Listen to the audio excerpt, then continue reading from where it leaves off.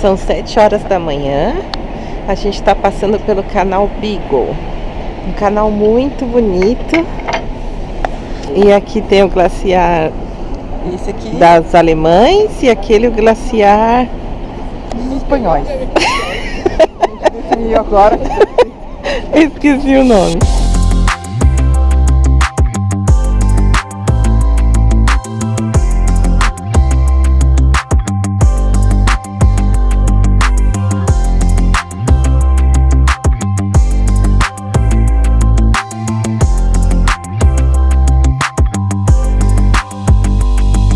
A Patagônia é um dos lugares mais deslumbrantes do mundo e resolvemos conhecê-la fazendo um cruzeiro com a Norwegian Cruise Line, que dá a volta na América do Sul.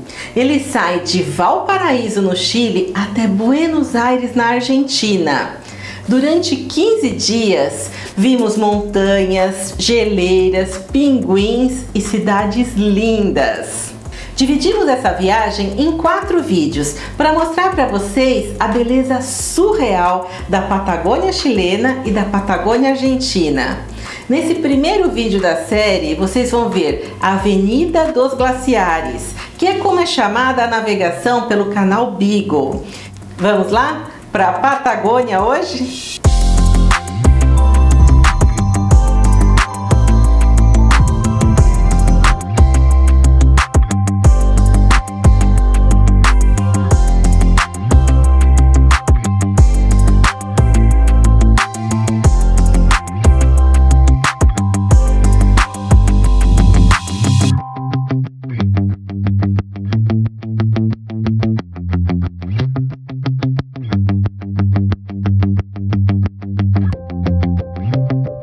A bordo do Norwegian Sun, percorremos o Canal Beagle, bem ao sul da costa oeste, a caminho de Ushuaia, experimentando uma navegação de tirar o fôlego na Avenida dos Glaciares.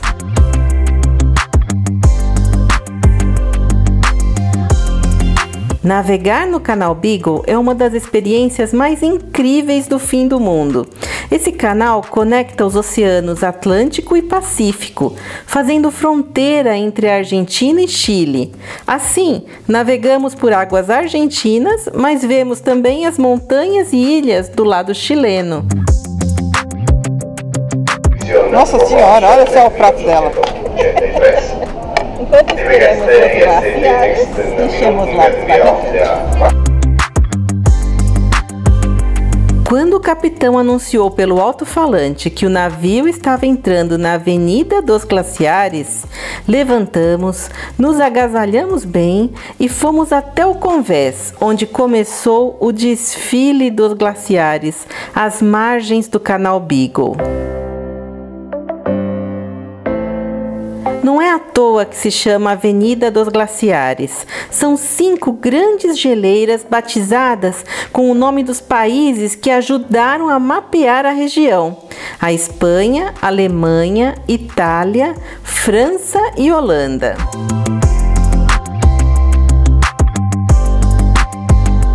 O primeiro a aparecer é o Espanha, no topo de uma montanha de quase 500 metros de altura. Logo depois vem o Romanche, seguido pelo Alemanha e pelo França. O Itália é um dos últimos, antes de chegarmos em Ushuaia, na Argentina.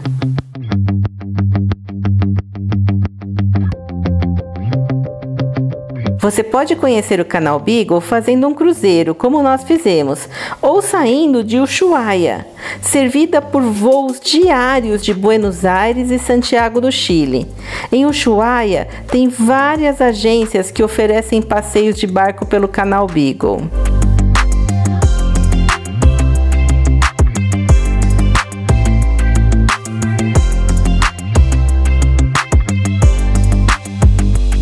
Espero que tenham gostado desse vídeo. E se você gostou, já deixa seu like e comenta comigo o que você achou. No próximo vídeo dessa série, eu vou mostrar para vocês um rafting que fizemos à beira do vulcão Osorno, na Patagônia chilena.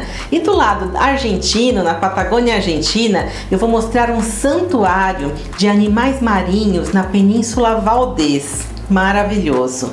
Não perca, hein? Já se inscreve no nosso canal, clica no sininho para ativar as notificações, que nos vemos nos próximos vídeos. Até lá!